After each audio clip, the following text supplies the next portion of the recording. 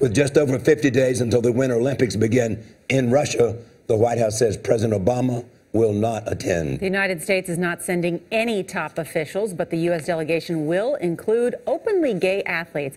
And that appears to be a deliberate response to Russia's anti-gay laws. Chip Reid is at the White House. Chip, good morning.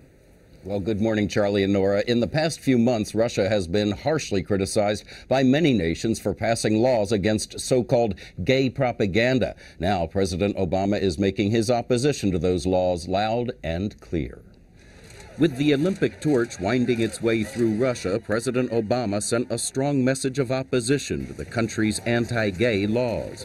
On Tuesday, the White House announced that two openly gay athletes, tennis star Billie Jean King and ice hockey medalist Caitlin Cahow, will be part of the U.S. delegation. Janet Napolitano, a former Secretary of Homeland Security, has been named the delegation's leader. It's certainly not as dramatic or an outright rupture in the way that a boycott would be, but I think it's meant to send a very clear-cut signal of U.S. disapproval. For the first time in 14 years, the U.S. Olympic team won't be represented by the president, vice president, first lady, or a former president.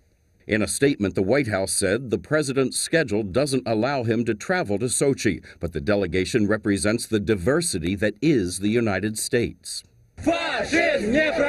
Russia and its president, Vladimir Putin, have been under growing pressure from the international community after passing a series of anti-gay laws barring propaganda and non-traditional sexual relations. But despite his opposition, President Obama has resisted calls for an Olympic boycott. One of the things I'm really looking forward to is maybe some gay and lesbian athletes bringing home the gold or silver or bronze, which I think would go a long way in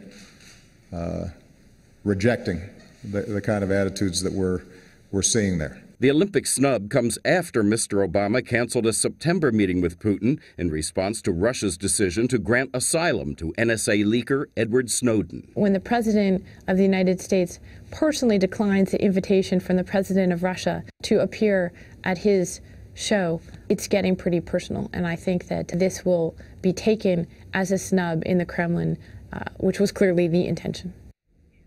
President Obama is not the only world leader who will be absent from the upcoming Winter Games. The presidents of France and Germany also have declined to attend. Charlie and Nora. Chip Reid in Washington, thank you.